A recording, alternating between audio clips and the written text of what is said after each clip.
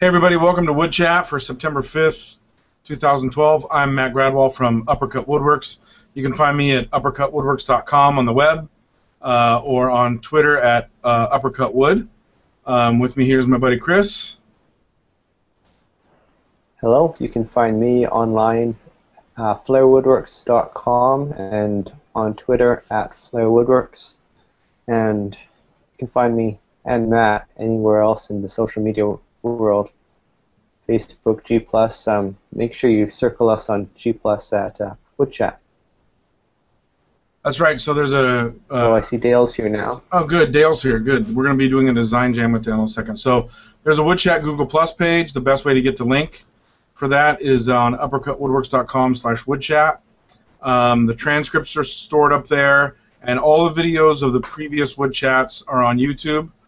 You can find those links in my YouTube channel. The link should be on uppercutwoodworks.com/woodchat.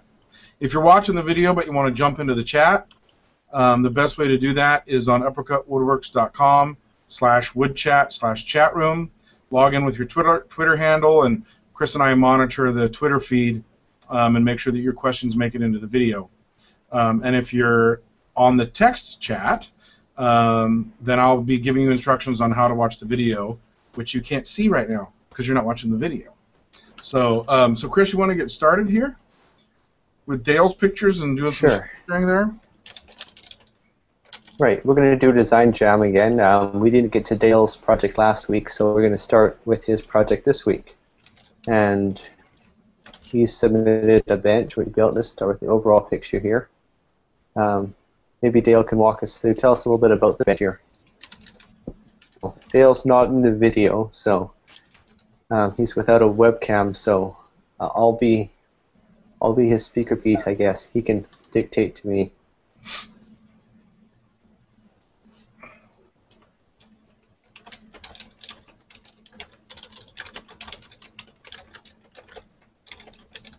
Any questions that you have for Dale about the design of the bench, you can enter them into the Twitter feed with hashtag Woodchat. Let's see if I can go full screen here. Is that going to work? Okay. So the bench you're looking at here is cherry. It's got Wenge butterflies and it's got copper details between the legs here. I like the contrast. David's asking how the pipes are attached to the legs, the copper pipes in here. And I'll let you know what Dale replies with. Foxhole joinery for the legs, yeah. Blind holes. So you can see he's got a nice slab of cherry here, like a crotch that's joined in the middle here. And he's got butterflies reinforcing the cracks here. And this is a detail of the butterflies here. I really like this detail. Instead of the regular angular dovetail keys you're probably more familiar with seeing, Dale's gone an extra step, and this is something original that I haven't seen before.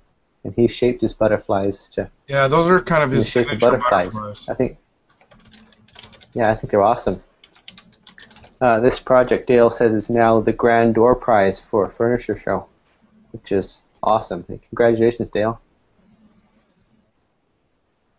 The copper pipes here are glued in with the epoxy, and the joinery is fox wedge tenons, it says. And I thought Brian was just joking at that. David wants to know how deep the butterflies are into the surface here. There's another detail view. Look at the figure right along here. That's just incredible. That's a very unique piece of cherry, and this is a great project to show it off. Chris, do you have any information about how a figure like that is created when the tree grows? Is that because it's a stress point on the tree? Is it the water that soaks in between the two? I believe it's due to stresses. I haven't heard about water before. The butterflies there are 1 inch deep there. That was wow, Mark's question. So Dale, when you cut the mortises for the butterflies, what's your procedure? Do you cut the butterflies first and then make the mortises, or do you do it the other way around? And do you taper the butterflies when you insert them?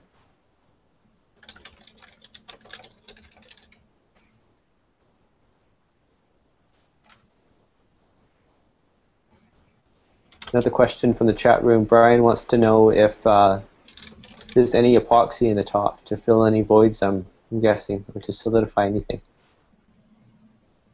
Oh, in those splits there? And these ones look empty here. And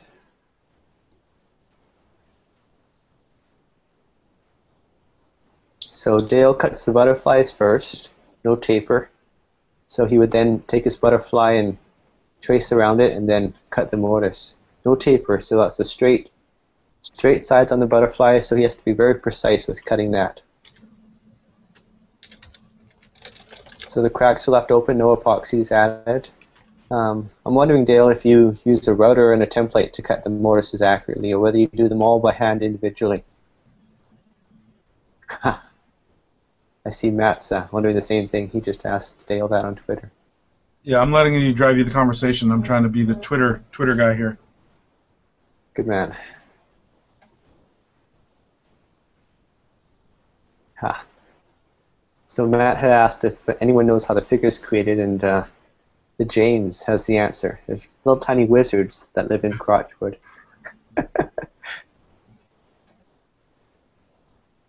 That's a good question. You can see there's live edges on the sides of the bench slab, and Brian wants to know what tool Dale prefers to use to clean up the live edges.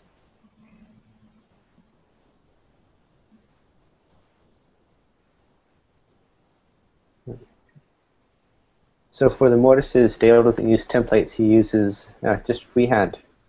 And wow. We'll have some pictures for you in just a minute. So that's craftsmanship for you there.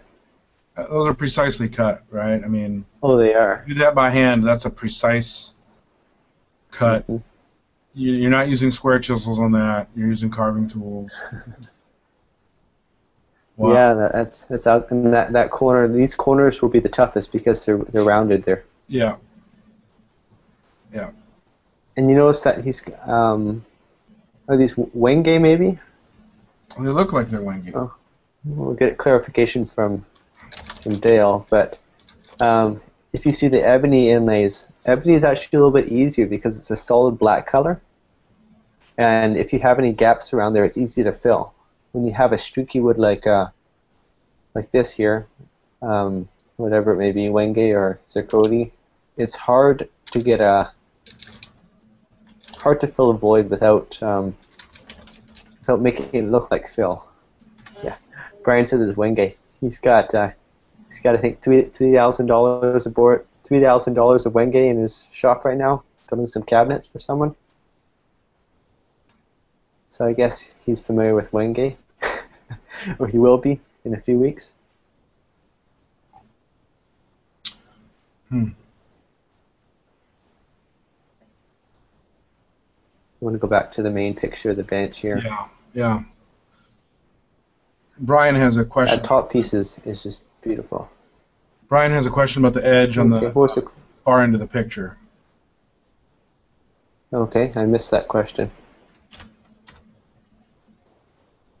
Oh, okay. Basically, he's asking if the edge on the far end of the picture, is the edge on the far end of the picture cut 90 degrees across, or does he try and replicate the live edge? Oh. That's a good question. If it were me, I'd probably cut a radius, a light radius on the end there. Yeah. Yeah, it is hard to tell. I only. Yeah, I've done it with a bevel to kind of simulate the live edge, and I've done a curve. I've also done like a S curve. It's hard to tell. I only have these 3 pictures of that. Interesting, on this near end here, I can see one facet here, and then it comes across straight here.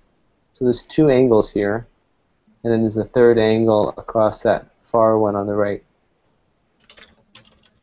So the edges, Dale says, are at 90 degrees. They're perpendicular, and the live edge was cleaned up with a draw knife. So Dale's got a different approach. Yeah. How would you do that, Matt? Have you worked with live edge material like this before? I haven't, but when I've seen it, I've seen people do it many different ways. I've seen people try to keep the bark on and Yeah. use a very thick epoxy-like bar type finish to lock it on. Mm. Even going so far as where the bark is loose, they try and epoxy it back on. That's when they want to keep the bark. I've seen Yes. people use a like a drill with a flap to clean out the roughness or any dirt or anything like that, and leave and whatever bark falls off, they take off, and whatever bark stays, stays. But I kind of like Dale's approach where he's taken. It looks like the outer layer of bark is there, but everything else is untouched. Or sorry, the outer layer of bark is gone, but everything else is untouched. He just posted. So here you can see photo. Yeah. So I think you can see this on my screen here. This is how Dale's done the recess for the butterfly. So he's got a router and a straight bit there, and I'm assuming he's working up to his pencil lines there. Yeah. Okay. So he's freehanding with a router. I thought he was freehanding with hand tools. Sorry. That was what I thought too. He's sneaking up on it with a router, and then. So. Let's see here. Yeah.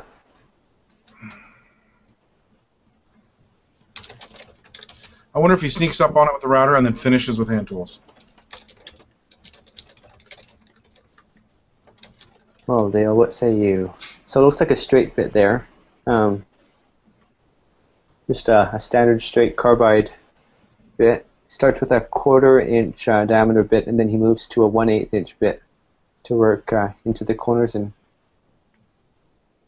to get closer to the line, I guess, too. Mm-hmm. And Brian's asking if he cuts the wenge after the mortise, and Dale answered earlier that he cuts the butterfly first, and then he cuts the mortise. Mm-hmm. Yeah, James is saying that turners a lot of times will use CA glue to keep the bark on the live edge. Yeah, and it's also really good at hardening up a section that's kind of spunky or soft. Yeah. Wow, he usually doesn't have to clean Dale's done so many butterflies that he usually gets them spot on. Yeah. Wow. And he must have pretty good visibility through the router base too. I can imagine. That's even though it's a black router base plate, I totally prefer the clear ones, but it looks like he's using a trim router. Yeah. So.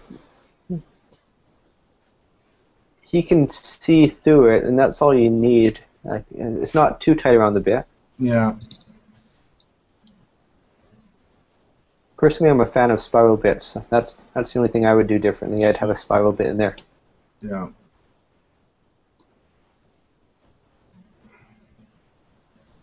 Let's go back to the main picture here. What do you guys think of the copper? The copper between the legs here. I like it. I like mixing up the materials. Metal, wood, glass, stone. Yeah. So I like the copper there. I think it fits too. I mean, I think the color actually isn't. The color actually is complementary. Mm-hmm. Yes. Yeah. I like the look of copper too, especially when it's got a patina. Yeah. Yeah. Copper would go very well with walnut. There's sometimes where you wouldn't want it to oxidize and get to that green color, so you could probably lacquer it. If you cleaned it, you could lacquer it to keep it that copper color. Yeah. But cherry and that green oxidized look, yeah, that would look cool. I like that. Right? That would look. It would almost look like lichen, right? That lichen color. Not sure what that is. Lichen, the stuff that grows on the north sides of trees. Okay. Yeah. Sure.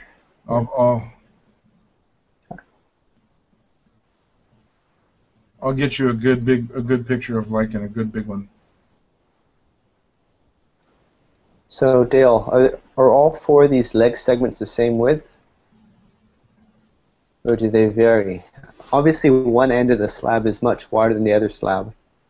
And I'm looking at your base, and I'm wondering if you've done anything, if you've made the legs at the narrow end narrower as well.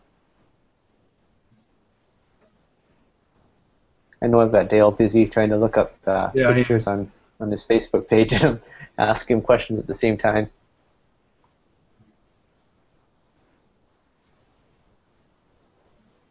So here's that lichen color. Can you see that, Chris? Okay. Yeah. Okay. Yeah. That's exactly. And I'm thinking more of the paler color. Okay. Right. If you can see my mouse pointer too. Oh, sorry. This to me looks more like the copper oxidation, whereas the color over here doesn't. Right. Okay. Yeah. So it's definitely a natural color. It's definitely complementary. Oh yes. Yeah. Okay. So the legs on the bench, the widths vary and they taper as well, says Dale. I hope I'm reading your tweets correctly. So he's got notches in here as well, which is an interesting feature, an interesting little design decision that catches the eye. On the narrower side, where the legs are closer together, it highlights the pipe a little bit better too. They'd be hard to see without that notch.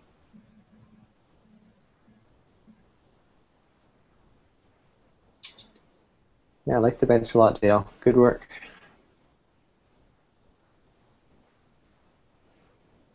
And a beautiful piece of wood too. Yeah, so I'm wondering kind of where Dale finds these pieces of wood. Good question. Yeah, finding the right piece of wood is, for someone like Dale or myself, it sets our work apart. What I see Dale and what I see Dale doing is he's taking the piece of wood and that really speaks to him. That's something impressive, something amazing, and he's letting that piece dictate the design to a degree instead of going to the drawing board and drawing up the piece and then going to the lumber store and finding something that works with the design. He's going the other way around. He's starting with the wood and designing backwards, if you will, or from the wood up. Yeah, and Dale's named his bench too. He's given it a name, Patience. Letting the wood and copper age in color, he says. That's a great name because copper, as we've already discussed, will change that green color over time, and cherry will darken and will become a deeper over time as well. So yeah, this bench looks great now. In 5 years, 10 years, as it ages, I think it'll look even better.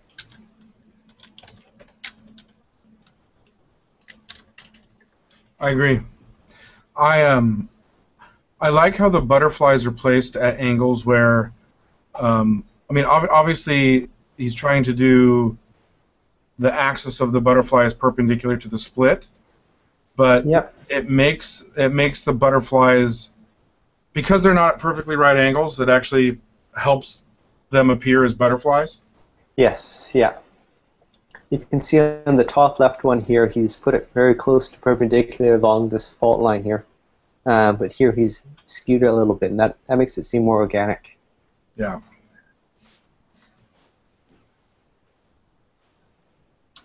And of course, it doesn't sacrifice the strength in any way. Just being at a slight angle. If you want to be super picky, I guess if you had it perfectly perpendicular, it'd be a little bit better. But that's to the point of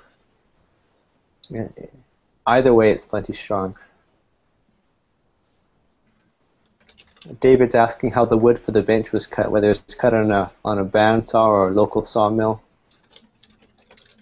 I think we'd all like to know, Dale, more about your wood supplier, how you get your wood, what process you have to find your wood, how much you're involved in getting the wood from the tree to the finished product. Yeah, I'm interested in Is he sourcing these locally from arborists and things, or? He says he's got a sawmill, so.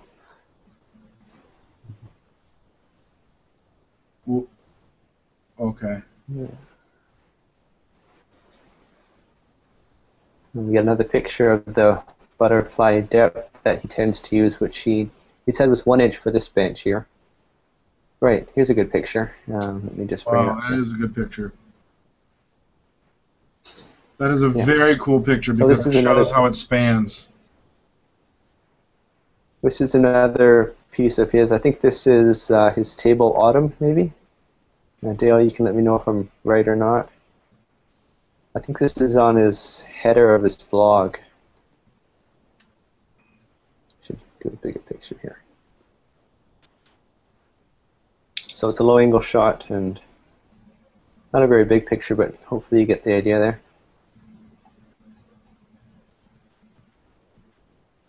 So you guys can see the depth of the butterflies there. These look to be, I'd say 3/4 to 1 inch, probably on the 3/4 inch side, I'm guessing.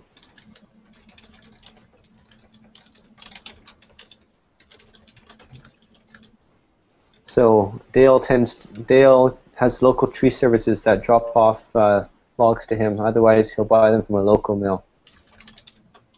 Okay.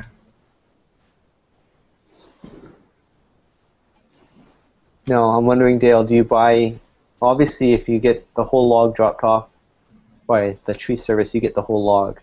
When you buy from a local mill, are you picking and choosing the boards, or are you buying a whole flitch, the whole log? When I get my materials, I just get a whole, I get logs, and then we saw them with a chainsaw mill rather. So I end up with the whole log, flitch cut right through, so all the boards are sequentially cut. So I'll have 7 or 8 slabs from the same tree. We usually cut them 1 3/4 to 2.5 inches thick, somewhere in that range. Do you own a chainsaw? You own a chainsaw mill? I've got a friend who's got a chainsaw mill. Okay. Yeah, it's a lot of work, a lot of maintenance to have and own a chainsaw mill and to run it. So yeah, it's better to have a friend who has one than to have one yourself. Exactly. I'm making furniture. Yeah. Yeah. Okay. So he gets the wood free from the tree services, and what's the other half of the message there? He says, I just buy single flitches from the lumber mill. That's Dale. So, how do you buy your wood, Matt? Currently, there's 2 places in downtown Seattle that are good hardwood suppliers, Compton Lumber and Crosscut Hardwoods. There's a guy in a town near me who his neighbor has a tree service, and so he has started to mill and stack wood there, but he's still drying it out. His name's Ty Allen, and so I'm hoping to get some nice air-dried stuff from him. Yes, yeah. I'm also hoping to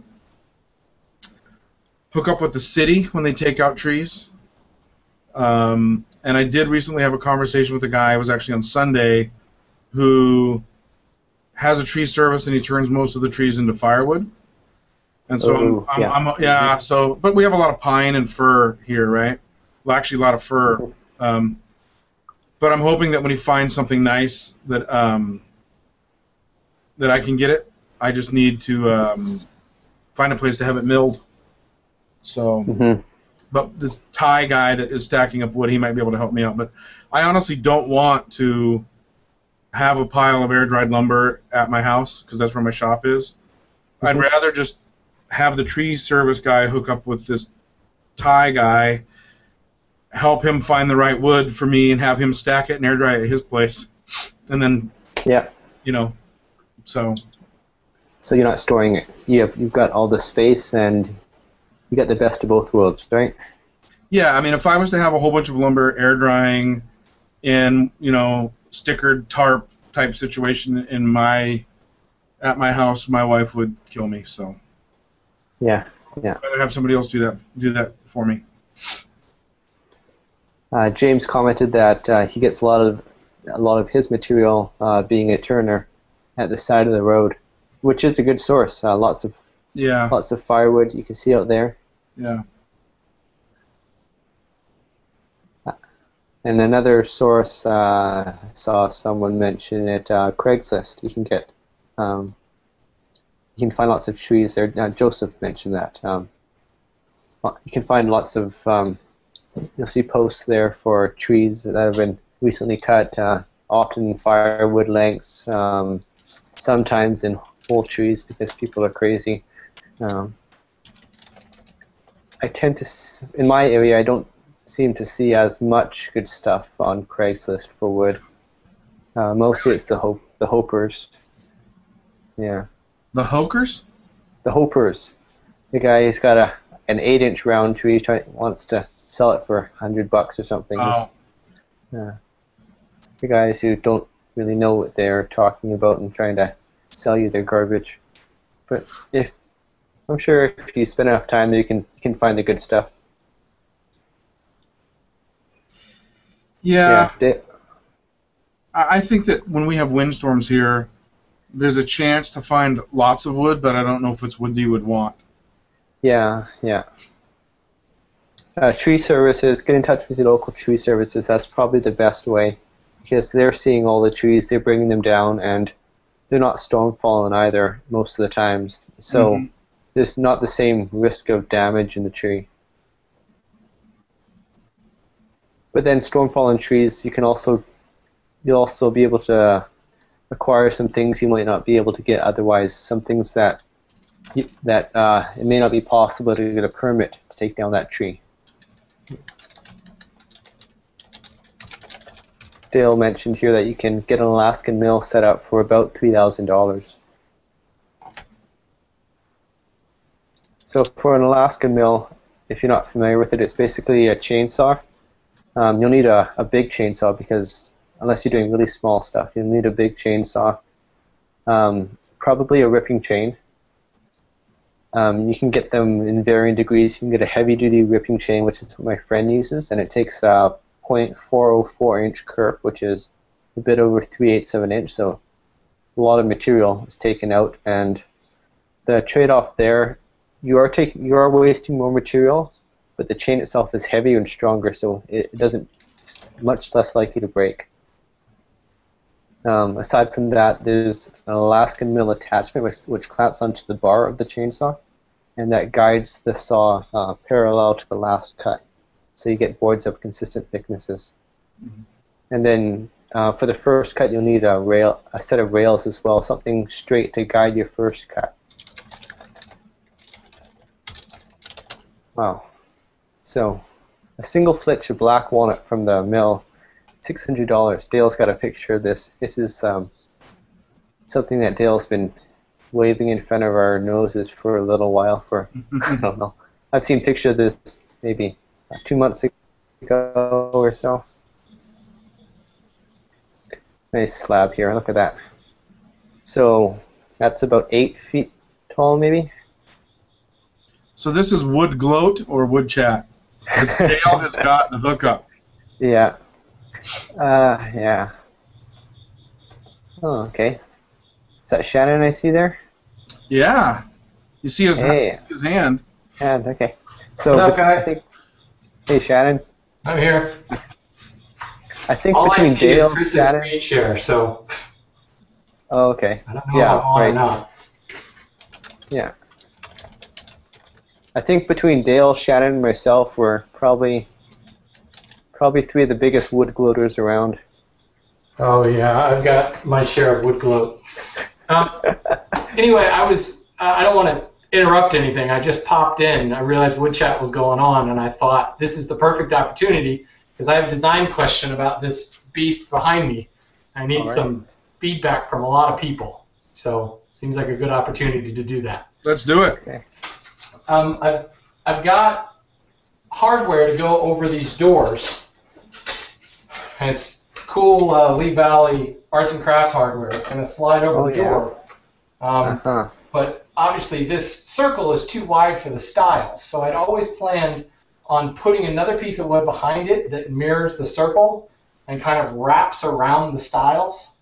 So, you know, there's an 1/8 inch reveal between the stile and the panel. And the wood was going to kind of flow around that and drop down to be flush with the panel. So I think that'll be kind of cool. And of course, there'll be a slit down the middle for the doors to open. I originally had thought I would use a piece of ebony, really kind of stark contrast, but now I'm thinking that's too much. Now I'm thinking that's just going to look kind of dumb. I agree. Have this like dark circle right in the middle of the door. So then I thought I would try mirroring the African mahogany that I've got on the doors. Kind of have that spread across, but now it feels like it's just too much of the same color. So I'm wondering what people think. You know, should I go really, really understated and have it like blend in using a piece of cherry or something like that? Or should I try to make it pop and like take a piece of like really curly quilted veneer with that behind it? I don't know. I could do dark, I could do walnut, and have it pop, but not have it look like a big splotch of mud like I think the ebony does. Yeah. When finished, will the cabinet be close to the same size or same color as it is now, or will it be darker? These are going to be, the mahogany is going to turn darker once I put the finish on it.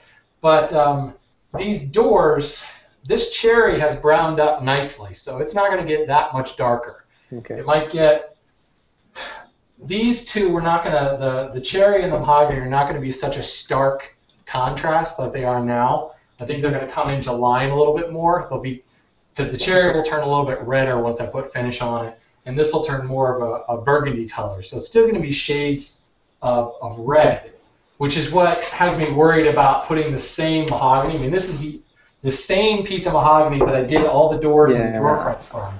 So it's a good color match, but that might be too much of a good thing. Yeah. Have it fill in. Yeah. Okay. The other thought, and this is a Chris Wong inspiration. Uh-oh.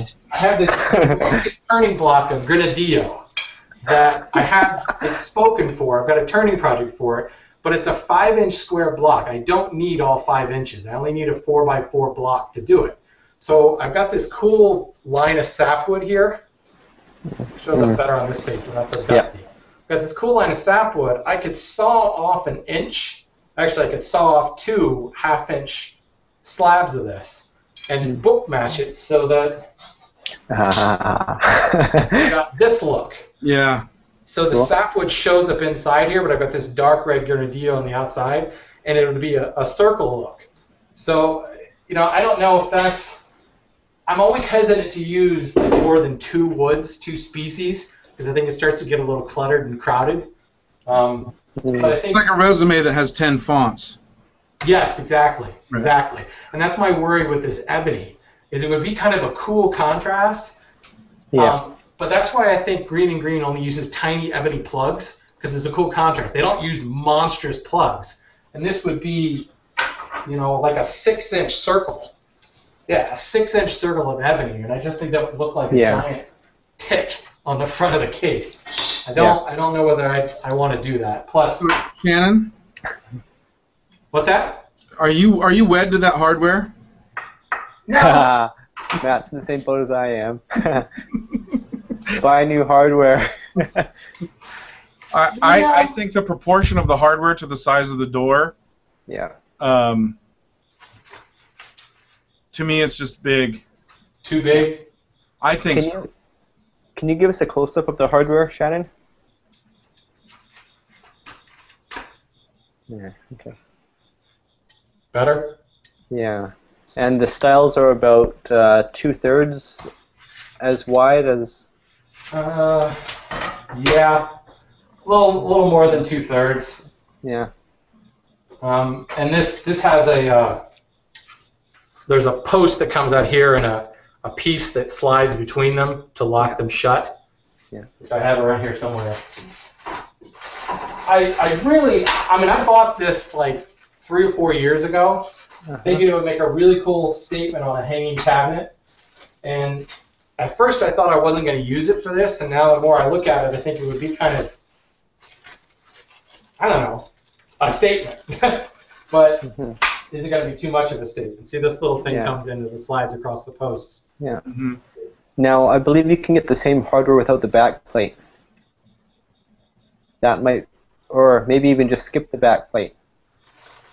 And just do the drops? Yeah, just, and then the latch that goes across. Because there are little drop pulls like this, and then these are the posts that the little thing goes through. So little silver posts. Ooh, I like that better. Something really mellow. Now that almost might not have enough of a visual effect. I don't know.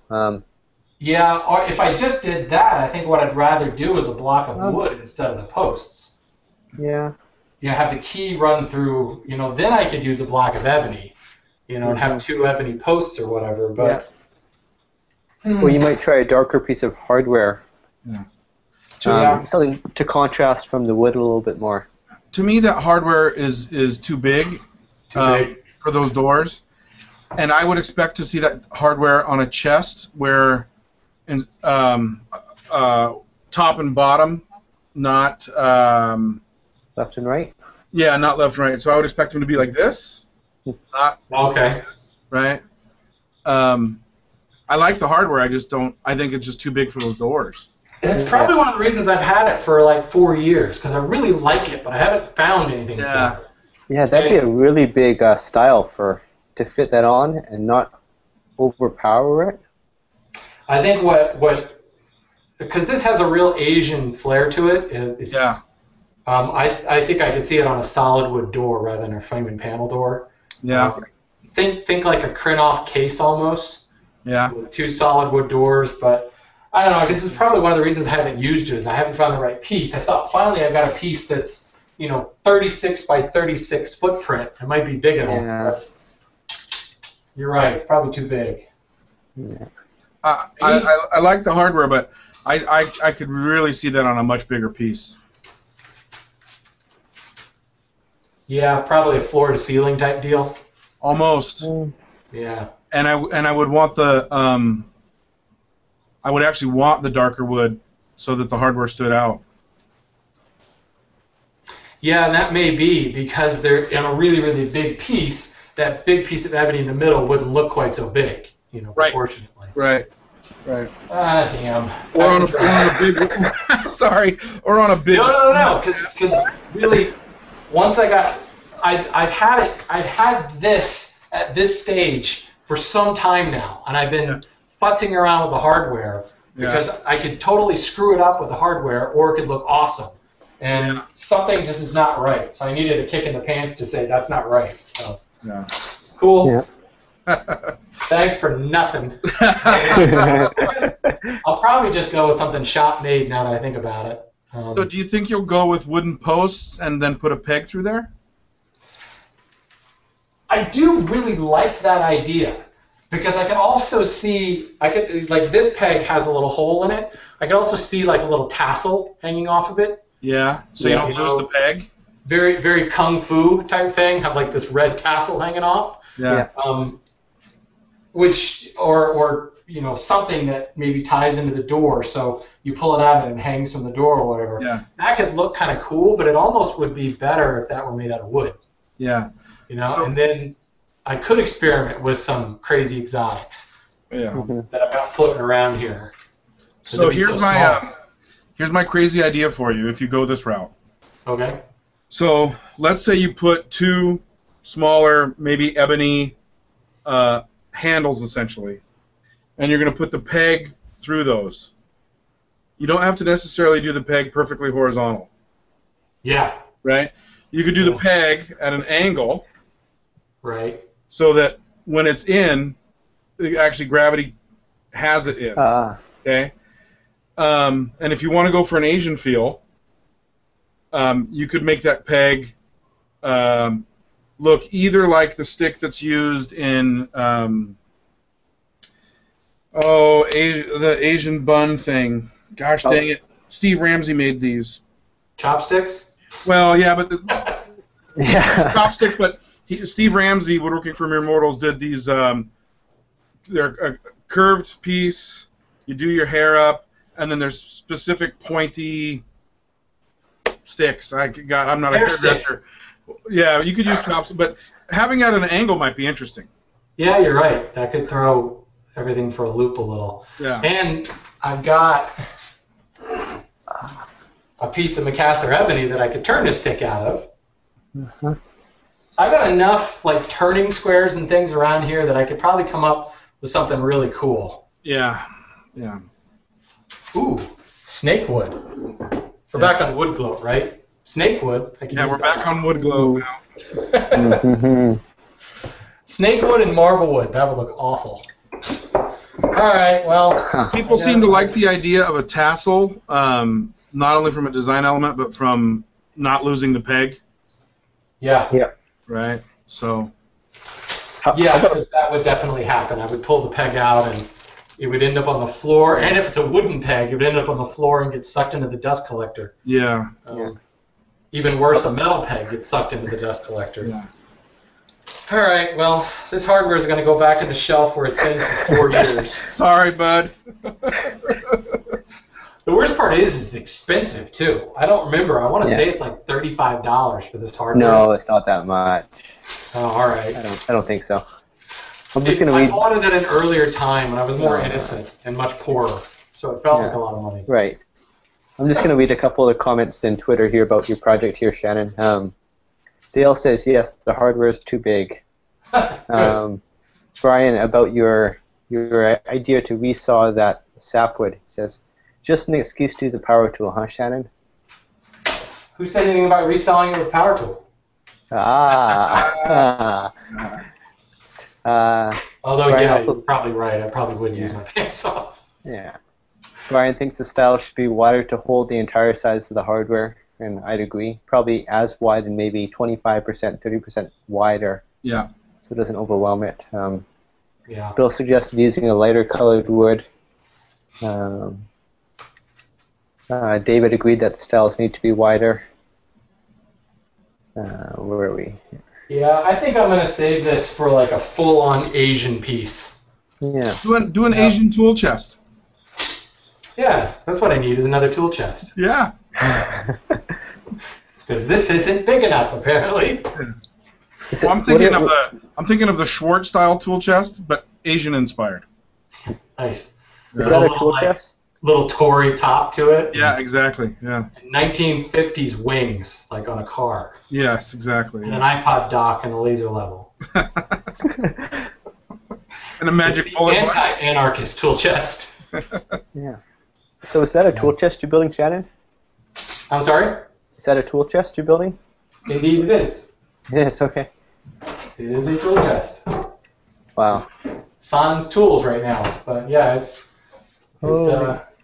wings swing out and old planes and stuff like that on the sides, and the sides open up, and chisels and stuff inside the door, and this is stacked full of molding planes and joinery planes and router planes, and then of course I've got 9 drawers full of tools as well. So it's cool.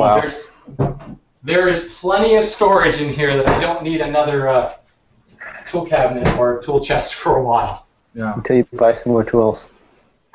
No. Is this a hand tool school project? Yes, it is. Yeah. What I need is to save my money on tools and go buy more wood to build a big giant cabinet for this hardware. Yeah. Yeah, I've got a few big drawers of hardware myself too. Yeah. Yeah. You buy hardware I like, and eventually it gets used or maybe not. I'm digging that Brian? angled post. Mm-hmm. Yeah, I like that idea. Call that the grad wall post. I like that. Now, knowing that it's used in the shop, how about something shop inspired, like take it beyond this, but like a pencil. Yeah, right. James suggested a Japanese bamboo ink brush. Ooh, there we go. And then I could pull it out and use it to mark my stuff at the same time. There you go. It serve multiple functions. Yeah. Or I could just get one of those like Rockler silicone glue brushes and just shove it in there when I need to Take glue on. Please don't. How about a nail, Shannon? Yeah, just nail the door shut, you mean? Well, no, drop the nail through there. Get a big spike and cut it down. One of those big railroad spikes. Yeah. Ooh, a big cut nail actually would kind of be cool. A really large cut. I think I have one of those somewhere around here. Yeah, here we go. They're usually a dark gray or black, and that would accent the cherry and the mahogany nicely. I like that idea, Matt. I have a big giant cut nail. Mm-hmm. See, that looks too small to me. I'd have to get a bigger one. Yeah. One that's longer, at least. The girth, since we're in Adult Swim now, the girth of it is good, but the length is not. Okay, so no railroad spikes. Yeah, railroad spike would have too much girth. All right. Well, anyway, didn't mean to hijack things here. I just figured, where can I find 40 to 50 assembled woodworkers to tell me that I'm out of my mind? And thank goodness someone told me I was out of my mind, because I was about ready to start cutting and fitting things over this, and that would have just been a waste of wood. All right. Yeah, cool. We're here for you. Brian suggested using that hardware, the semicircular hardware on the outside doors. Just to outside doors. On the wings. On the wings. Yeah. Split them up and. Yeah, except that I'm probably going to end up putting some marquetry on those. At some point. Jeez. Yeah, some shop theme type, chisels and saws type marquetry on the outside, just to be totally theme appropriate. Cool. So in that case, the nail actually is an even better idea. Ooh, I had another idea. Uh-oh. So instead of doing them side by side and putting the nail through at an angle, you could have it where when they close, they go like this. Oh. Okay.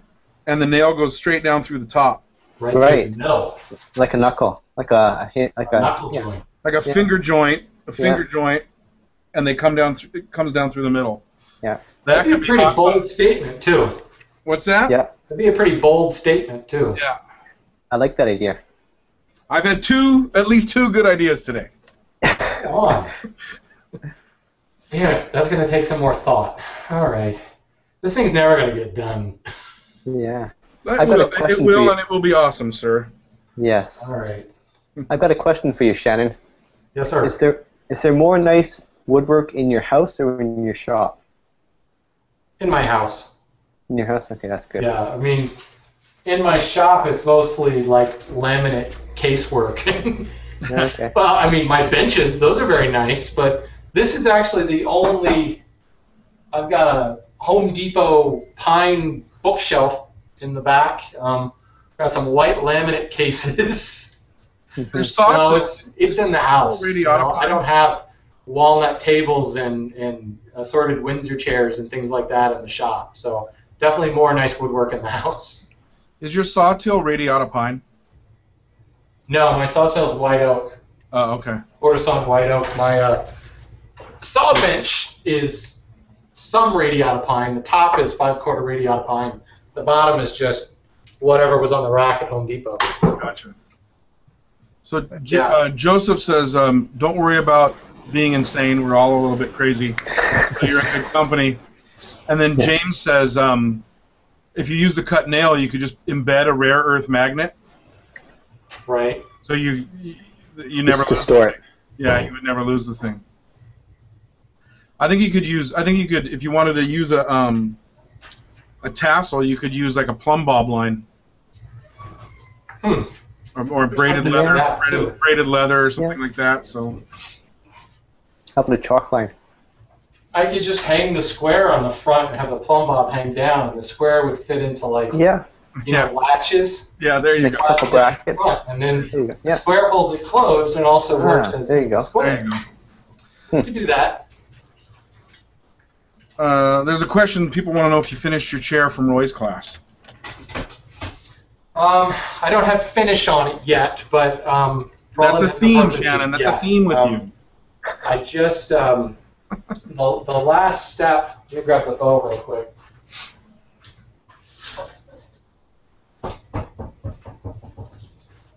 The last step was actually to elongate all these holes Mm-hmm. so that they're kind of football shaped so that you can wedge them properly. And I just did that, so that's the last thing I have to do before I had to take it apart several times to drill blind holes and things like that, but really once you wedge it, it's together for good. So I'm at the point where I just need to put it all back together with glue, wedge everything, and it'll be ready to be finished. So yeah, everything else is done. Cool. So when it's complete, how long will it take for you to put finish on it? Like physically to actually apply it, or before I get around to it? Before you get around to it. Questions. Before you get around to it. Probably not too long, actually, because I'd like to get it done before October 1st. Good, That's when okay. my next. You're making progress then, as a finisher.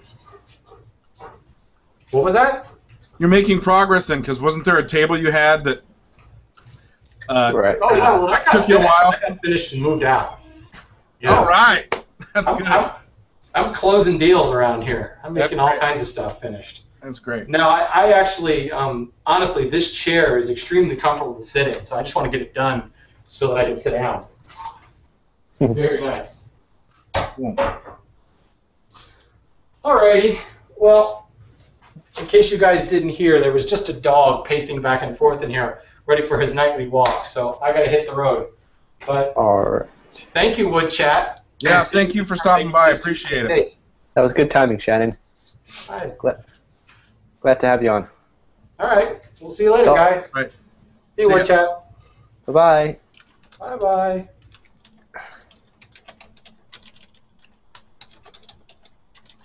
Well, that brings us to 6:55.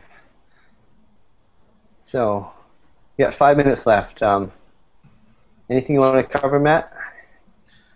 Well, yeah, let me pull up a picture of what's on my bench these days. Okay. If I can find the darn picture of what's on my bench these days.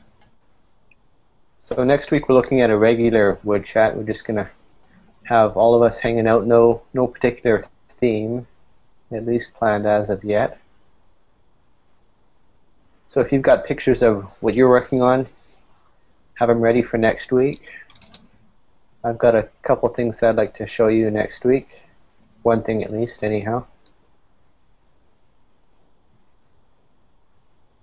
Hope that we got some good feedback for you, Dale. And thanks for sharing, both to Dale and Shannon.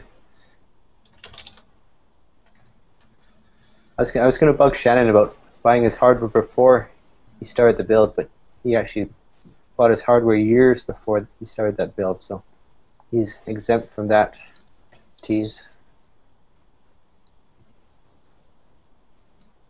So who's the next famous person to join the Hangout? Asked Brian. Who knows, man? We've been trying to get Drew Carey on here for years. What's his I'd love excuse? to see, Nick Offerman on here. Right. Yeah. Get Yeah, him to he- join. Have you got a list of... you started a list, didn't you?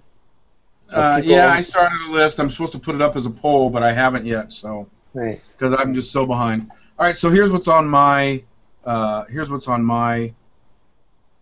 bench right now. Luckily, I cleaned my bench. Guitar. But that is a Telecaster. I have a friend who built a guitar in, I guess it was high school. He bought really good electronics, but he was a crappy woodworker. So he had this silver monstrosity of an ugly electric guitar. And so we're reusing all the electronics.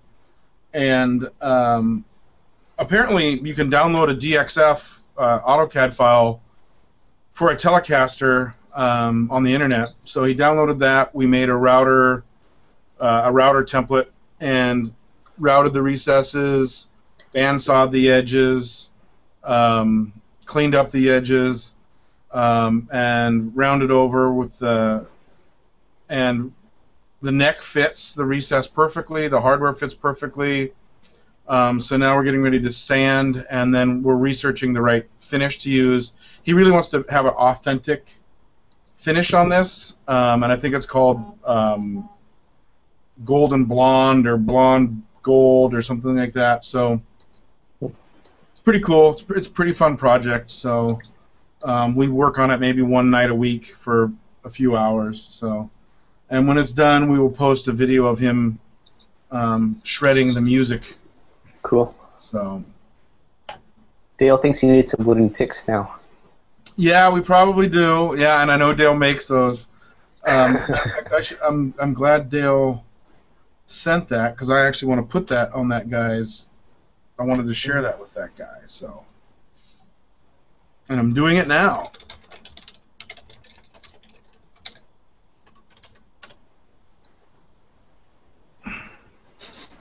So that's what's on my bench, and I did a lot of cleanup this weekend. I had some unfortunate rust problems, and I had to scold my family about where Oh, jeez. set in the garage, and what kind of things can be brought into the garage and what things must be left outside. So there was some rust cleanup and some general tool cleanup. So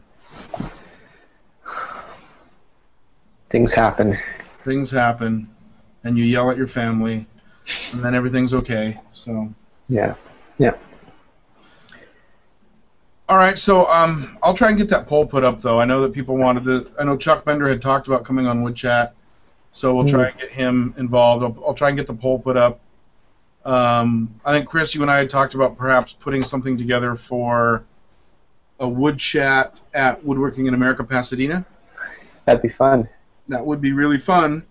So hopefully we can get good internet access in the convention center. So. Yeah.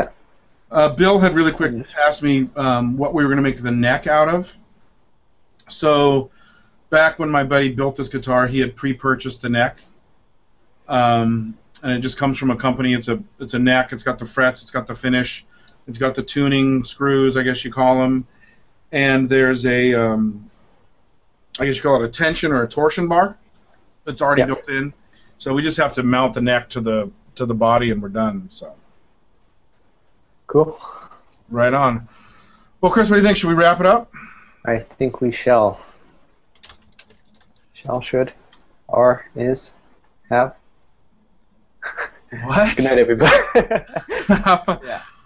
How about, hey, everybody, thanks for joining Woodchat, September 5th, 2012. Special thanks to our secret guest that popped in and we crushed his dreams. Shannon Rogers, Renaissance Woodworker. We'll be back next week, Wednesday, 6 p.m. Pacific, 9 p.m. Eastern, with a regular Woodchat. Store up your pictures and your questions for the week, and we can bring them into Woodchat and get those questions answered. And then I promise I will eventually get this poll posted so that we can pick special guests. All right. Good That's night, it for me. everybody. Good night, everybody. Good night, Chris. Good night, Matt. See y'all next week.